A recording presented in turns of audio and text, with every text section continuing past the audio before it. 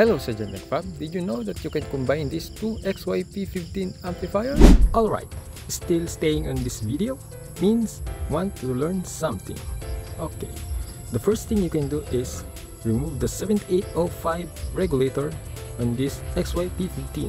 As you can see, the 7805 regulator is already removed to disable the Bluetooth of the second XY-P15 amplifier. So let's get started to combine these two XY-P15 amplifiers.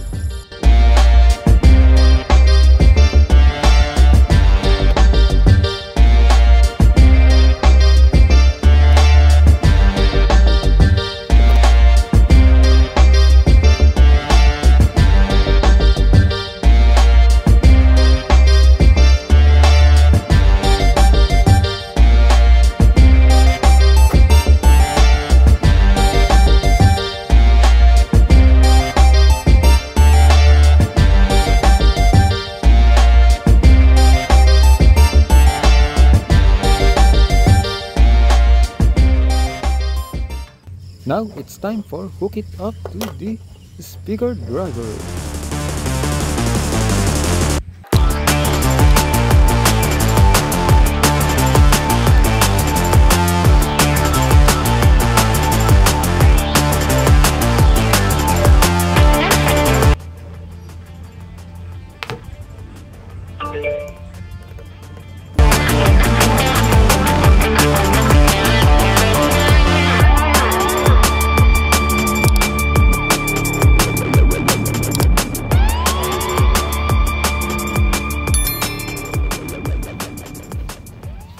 Alright, that's the only connection you can do if you want to combine the two XY-P15 amplifier.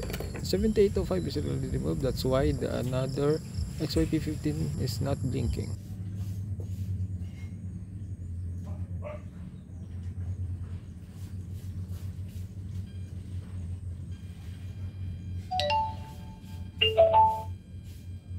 As you can hear, the humming is present. There's just a little bit of humming, so I suggest to put a audio noise isolator like this one.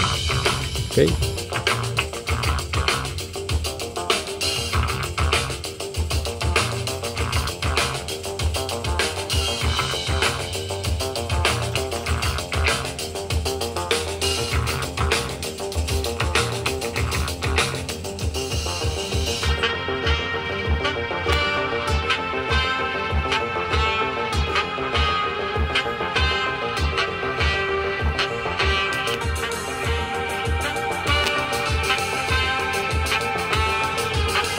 Right, that's the proof that this mini amplifier modification is really working. So if you want to learn another mini amplifier modification, reviews, and watching DIY Bluetooth speaker, feel free to subscribe my channel. See me on my next video. By the way, I got another nice video, DIY soundbar, already uploaded last week. I hope you enjoy. Thank you for watching. Appreciate it.